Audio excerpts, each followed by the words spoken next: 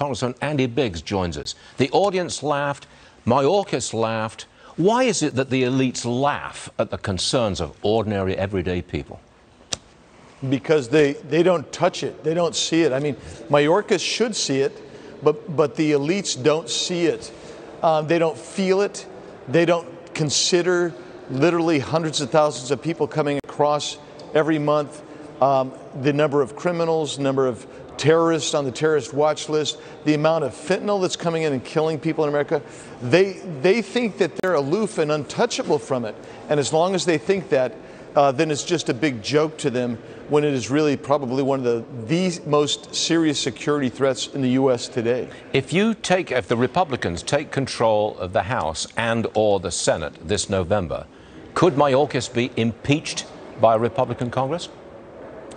Well, I've already introduced articles to impeach. I would reintroduce, and I think he would be impeached in the House. I think what he's done is definitely high crimes and misdemeanor. He is ordering his ICE and his CBP to not enforce the law. Think about that, Stuart, to not enforce the law.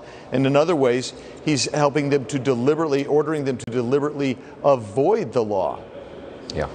I want to bring up a different subject here.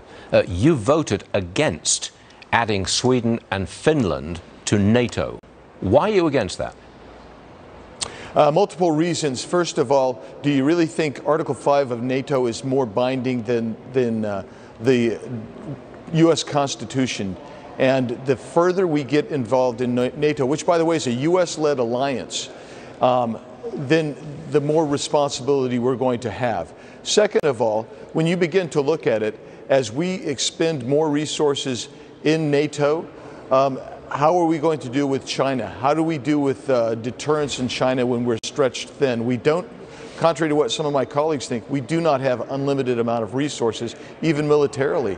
So those are really important issues. And the third thing is the U.S. is basically funding NATO. And it looks to me, since this is a European centrist alliance that the U.S. leads and that was designed post-World War II and throughout the Cold War, we've left those behind. Maybe Europe should be in charge of its own alliance, with the U.S. providing outside leadership instead of being so entrenched. That sounds like an America First argument.